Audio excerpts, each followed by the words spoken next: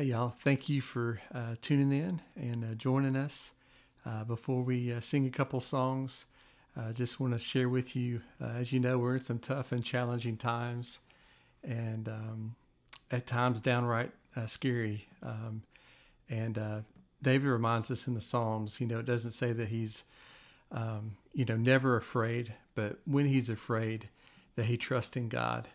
And so it's knowing who to turn to and where we get our help from, and that comes from the Lord. So listen to this song. This is Psalm chapter 56. Be gracious to me, God, for a man is trampling me.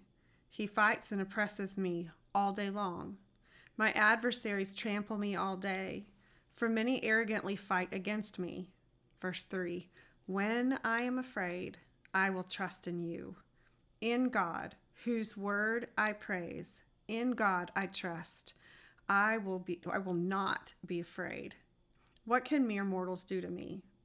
They twist my words all day long. All their thoughts against me are evil. They stir up strife, and they lurk, and they watch my steps whilst they wait to take my life. Will they escape in spite of such sin? God, bring down the nations in wrath. You yourself have recorded my wanderings. Put my tears in your bottle. Are they not in your book? Then my enemies will retreat on the day when I call. This I know, God is for me. In God, whose word I praise, in the Lord, whose word I praise, in God I trust. I will not be afraid. What can mere humans do to me? I am obligated by vows to you, God. I will make my thanksgiving sacrifices to you, for you rescued me from death, even my feet from stumbling, to walk before God in the light of life.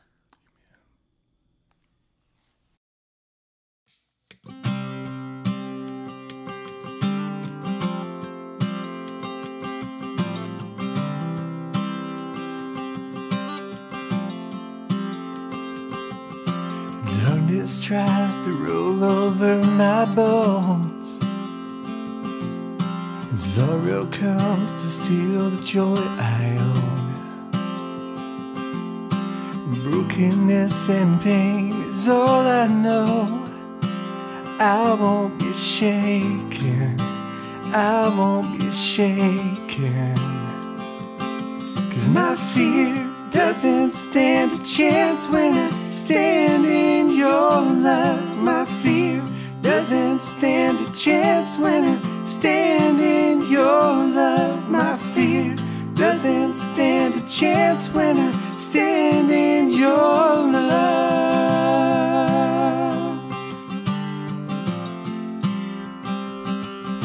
Shame no longer has a place to hide, and I am not a captive to the lies. I'm not afraid to leave my past behind, and I won't be shaken, I won't be shaken. My fear doesn't stand a chance when I stand in your love. My fear doesn't stand a chance when I stand in your love. My fear doesn't stand a chance when I stand in your love.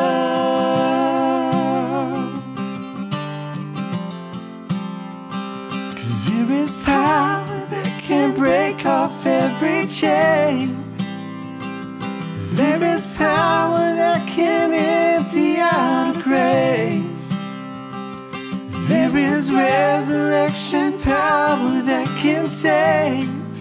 There's power in your name. There's power in your name. There is power that can break off every chain. There is power that can empty out a grave. There is resurrection power that can save. There's power in your name.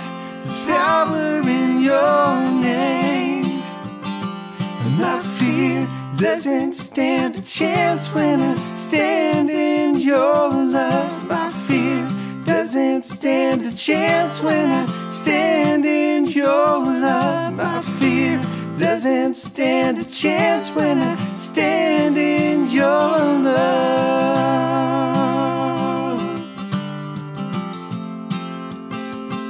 My fear doesn't stand a chance when I stand in your love. My fear doesn't stand a chance when I stand in your love. My fear doesn't stand a chance when I stand in your love.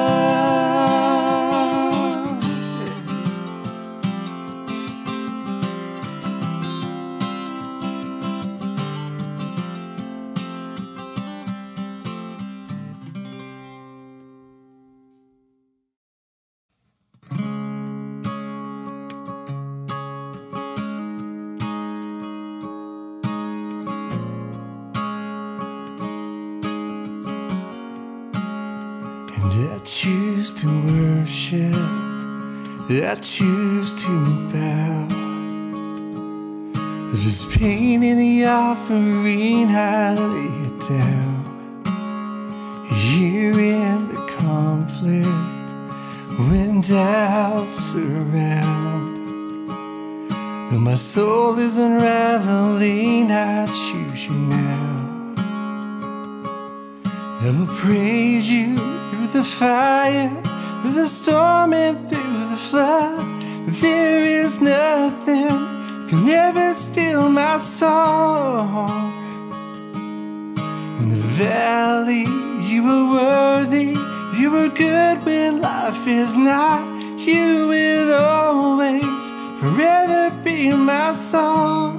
And I build my altar right here and now. In the midst of the darkest night, it won't burn out. For you are perfect, no matter what. In the joy and the suffering, I'll sing it loud. I will praise you through the fire, through the storm and through the flood. There is nothing can ever steal my song. In the valley, you are worthy, you are good when life is not. You will always, forever be my song. You will always, forever be my song. When the enemy says I'm done, I lift my praises. When the world comes crashing down, I lift my praises high. Till the darkness turns to dawn, I lift my praises. I choose to worship, I choose you now. When the enemy says I'm done, I lift my praises. When the world comes crashing down, I lift my praises high. Till the darkness turns to dawn, I lift my praises. I choose to worship, I choose you now.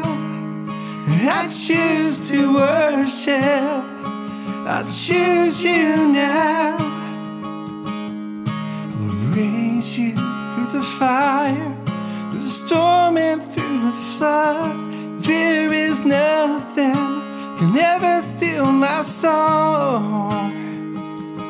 And in the valley, you are worthy, you are good when life is not. You will always, forever be my song. You will always and forever be my song. I choose to worship, I choose you now. I choose to worship, I choose you now. I choose to worship, I choose you now. I choose to worship. I choose you now. Welcome to Wednesday Night Bible Study, January the 6th. I want to share a passage of Scripture from Genesis chapter 41. The actual story that I'm going to try to share tonight and hopefully bring some thoughts to us that we can think about in our minds. And that is, the story goes from Genesis 37 all the way to Genesis chapter 50. Actually, 13 verses and chapters in those verses all belong to Joseph. Question, have you ever had a dream?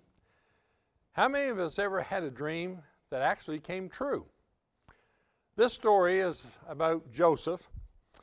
It's a story about a guy who lived in the valleys of defeat, but also in the mountains tops of victory.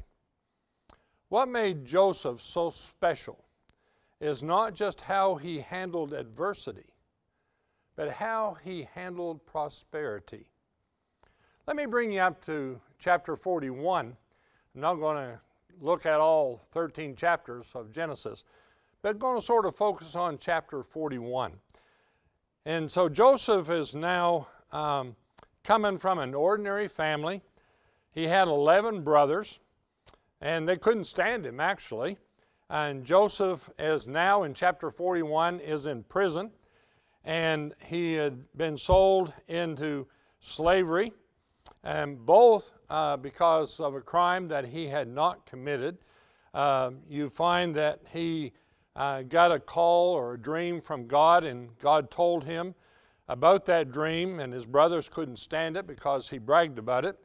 And so they sold him into slavery, and from slavery he went to Potiphar's house, where Potiphar's wife accused him of rape, which was also false. And now for 13 years he's been in a prison.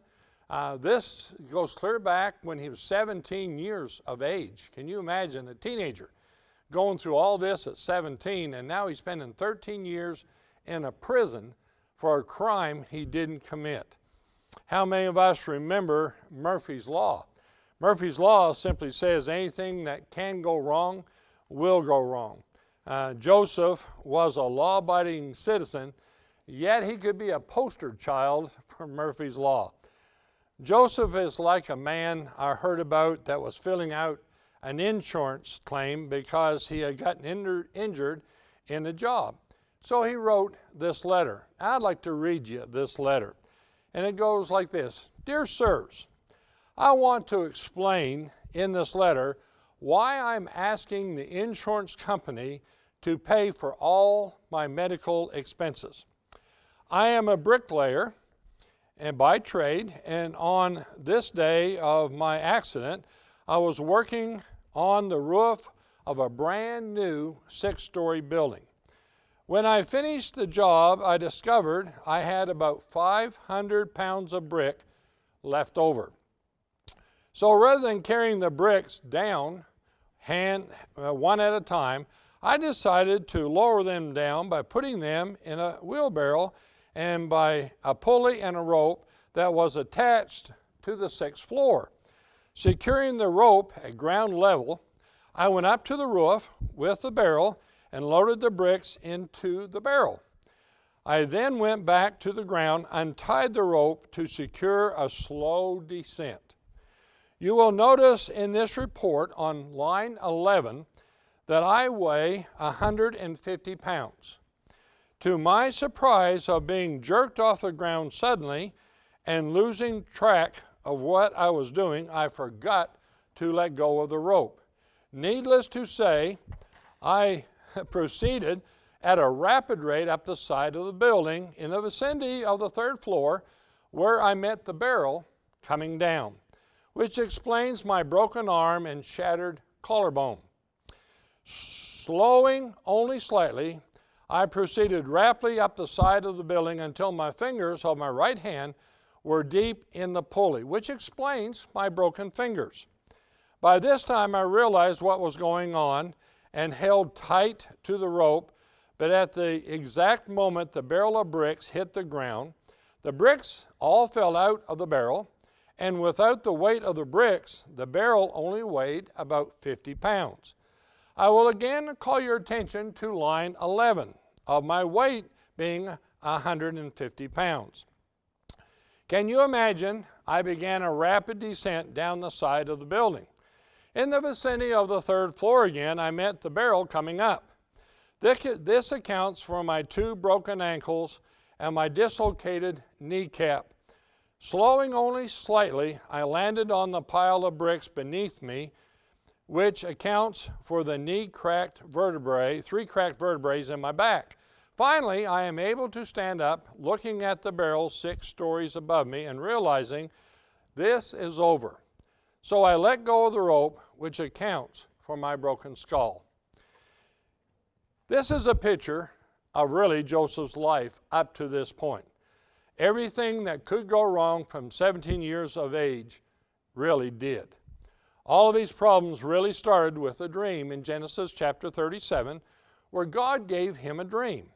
And in that dream, God told Joseph that he was going to raise him up, that he would put him to rule over his brothers and his father. So he bragged about this so much that he found himself in a pit, in a house, and now in prison. Once again, the dreams pop up. Now in prison, dreams are a big part of Joseph's life. He's in prison, and there are 2 men there with him. One used to be a cupbearer, a servant of Pharaoh. The other was a baker who baked all the goods for Pharaoh. We don't know why they really were in prison, but they are. They both had a dream, and that he can't interpret the dream, but he also knows that God can interpret the dream. So Joseph looks up at the cupbearer, and he tells him, I have great news for you. 3 days from now, and you'll be hanging out with Pharaoh all over again. So the baker said to him, Joseph, can you interpret my dream? And so Joseph said, yes, God can interpret your dream. So he says, I have some good news and I have some bad news for you. The good news is that in 3 days you're going to get out of here. The bad news is that you're going to get hung. And so both the dreams and both the interpretations came true. Now in Genesis chapter 40, verse 23, we find that Joseph said to the cupbearer, when you get out of here, please put in a good word for me with Pharaoh. You find in verse 23 that it's now 2 years later, and Joseph was forgotten. Can you imagine? Now you've been in prison 11 years, and now you set the cupbearer free and you interpret his dream, which you think he would remember Joseph and he would tell Pharaoh about him. But now 2 more years have gone by. So now he's been there 13 years. And now 2 years later, Joseph has been forgotten. But now more dreams show up. Dreams are just a part of Joseph's life. And it's Pharaoh now who has the dream. Joseph is sitting in prison. He doesn't know that this very day he's going to be going to the palace. And in that palace, he's going to find out that all of his dreams are about to come true. For 13 years, he has been in adversity. And now he's about to see prosperity. We are the most prosperous nation in all the world. The poorest people in our nation are richer than 98% of the rest of the world. Joseph was about to face the greatest danger of his life. The greatest danger is not when we're in the valley.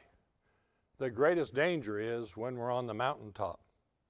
You see, it's easier to forget God in the good times than it is to remember him in the bad times. Joseph knew what it was like to have nothing. Now he's going to a place where he has everybody and everything. Everything changed around Joseph, but nothing changed within Joseph. He was the same when he had everything as he was when he had nothing. He was the same guy in prison as he was in the pit. He was the same guy in the palace as he was in the prison and the pit. See, he focused on God on all these times. Why is it easier for us to give a dollar bill to God when we have $10 than it is when we have $100,000 and we have to give him $10,000? You see, it's easier to forget God in the good times. Joseph learned and knew three things about himself, and they're also true about you and I. Number one, you'll find in Genesis chapter 41, the first 4 verses. And it says, I am who I am because of the providence of God. Pharaoh had a dream, and he couldn't interpret it. Now the cupbearer remembered Joseph. 2 years had passed. Joseph didn't know where he was going, but he was going before Pharaoh, and Pharaoh had dreams. Now, you find in verse 14 of chapter 41, now Pharaoh is looking at Joseph. Joseph now is 30 years old, but he's looking at a guy who has spent half of his life in prison. In verse 15, you will find that Pharaoh asked Joseph if he could interpret his dream. Now, Pharaoh, who didn't believe in God, was asking Joseph, who did believe in God, can you give me an answer to my dreams? You see, a world who doesn't know God is asking us, do you know God? And we know God, so we need to give them the answer that would really answer all their dreams. Salvation to a lost world is an answer to the dream of life and to eternity. In verse 16 of chapter 41, this is Joseph's one big chance. He's now standing before Pharaoh. Pharaoh's waiting on an answer for his dreams. Even if he couldn't answer the question, you might think, well, maybe I need to fake it because this is my one chance to get out of prison and not go back. But you see, Joseph was standing before Pharaoh not because of what he had done. He was standing there because of what God had done through Joseph.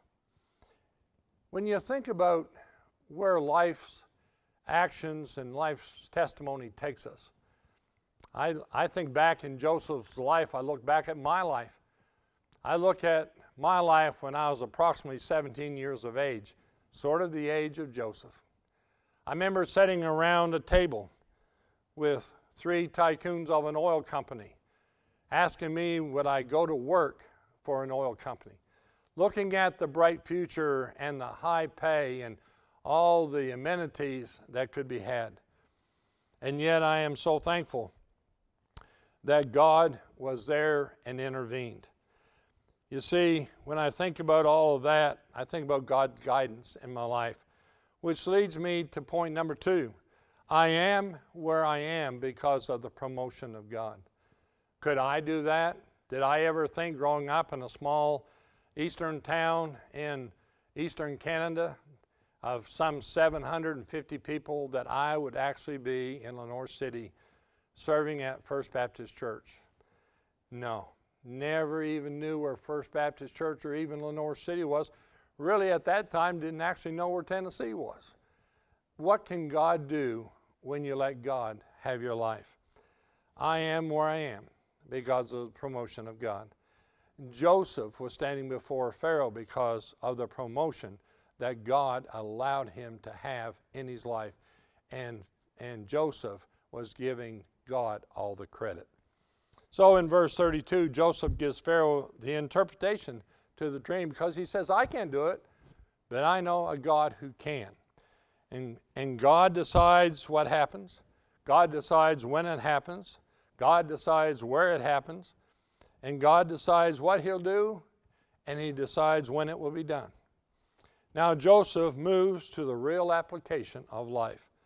Keep in mind now, he's only 30 years old. He's got no executive experience at all. He spent the last 13 years in prison, and he's now giving advice to the head guy of the country of the land, Pharaoh. Pharaoh knew Joseph for about 20 minutes, and he said, after listening to all the interpretation and how the famine could one day be prepared in the 7 years of plenty for the 7 years of famine, here's what he said to Joseph: "You're the man. I need to hire you." And so it happened. God was the presence behind the promotion. No one ever came in one day from so low to so high a promotion. Why? All because God was in the midst of it. Then I think about point number 3. I have what I have because of the provision of God. Joseph now has it all. And Pharaoh gives him an Egyptian wife, who is the daughter of the most important priest in all of the land. A lot of people, you see, forget where they come from when they get to the top. When he has 2 boys, he now gives them Hebrew names. What are they? Manasseh and Ephraim. Manasseh, which simply means forget your trouble. Ephraim means fruitful. He calls his boys that because God caused Joseph to forget the bad things that happened in his life and just to remember the good things. Joseph said, "Look what God has done. I'm second in command of all of Egypt." Really, he was more popular than even Pharaoh himself. He was what he was and had what he had, all because God did it. In the ministry, I see people forget what they ought to remember, and they remember what they ought to forget. Let one thing go wrong, and they're ready to blame God. But they forget all the good things that God is doing and has done in their life. Joseph didn't allow this problem to make him forget God or forsake God. He didn't allow prosperity to come before his thankfulness to his God. Joseph said, "God made me." You see, we are not self-made men and women. We are what we are and have what we have because of the God we are allowed to accept and have in our lives. When you are in the pit, it's not hard to look up. But when you're in the palace, it's easy to look down. No matter how hard you have it, look at what you have and where you are and be thankful to God. In closing, let me make this statement. Nobody is exempt from the pit and the prison. But even in adversity, God is there with you. He's never going to leave you. He's never going to forsake you. God has a plan for each and every one of us. Every plan is different for every single person. So let's just live for God. Let's serve God. Let Him have our life, and let's do it God's way. When you do it God's way, you will be the happiest person on the earth. Will you pray with me? Father, I thank you for a short study that you look at the life of Joseph. Father, just a young lad of 17, and the things that lay before him seem unimaginable, and yet it happened. And things like this happens to people every day, adversity. But yet, Father, we still have life to serve you and to show you. And Father, you allow us new things every single day that you point out. We're thankful that we serve a God who loves us and cares for us. Lord, in adversity, yes, we can look up. But if we ever get to prosperity, help us not to look down. Help us to keep looking up, because you're the one that has allowed us to have the prosperity that we do have. Look after us this year, I pray in Jesus' name. Amen. May God bless you. Have a good night.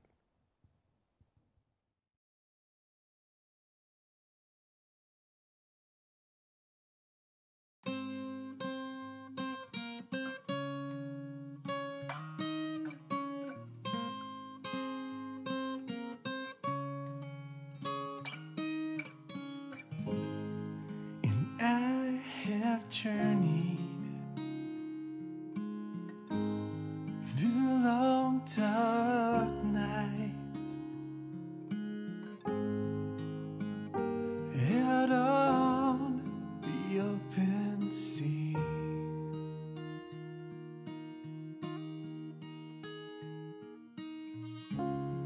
By faith alone,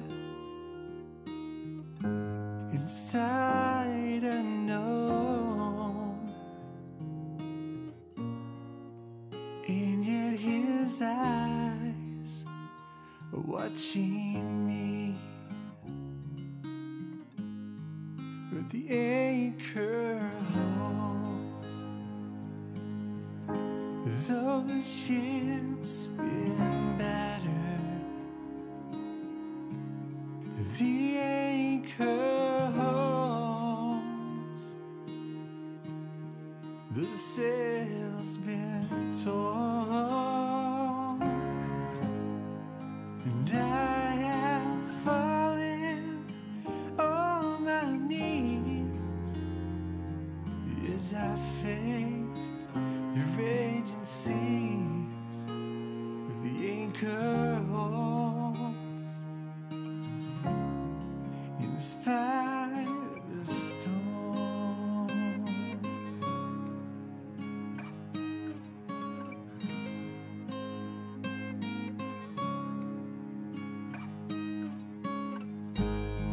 and I've had visions,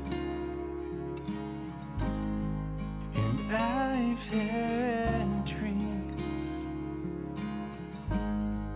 and I've even held them in my hands.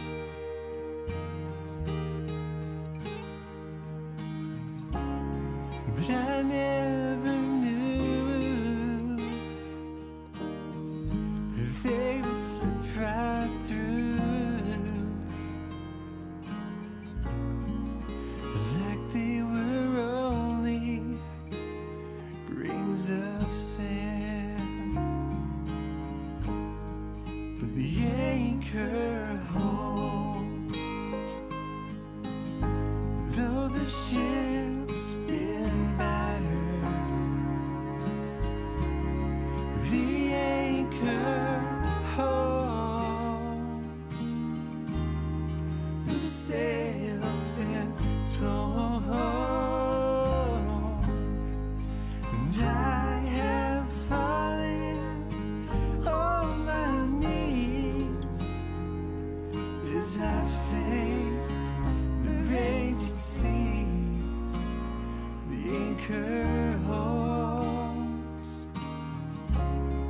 in spite of the storm.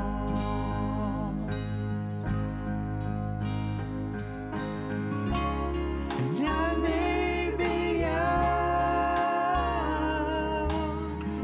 but I'm older now. There has been beauty these eyes have seen.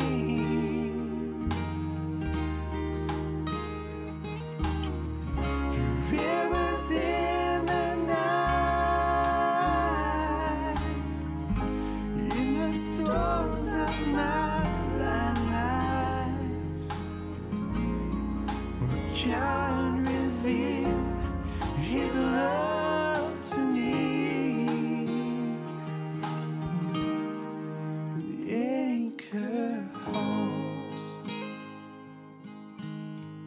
the ship's been battered. The anchor holds, the sail's been torn,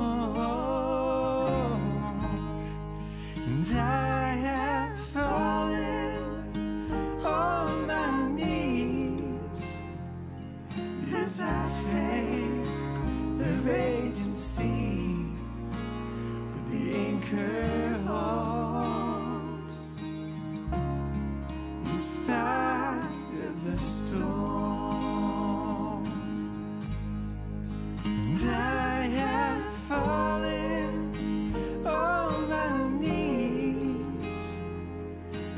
I faced the raging seas, but the anchor holds in spite of the storm.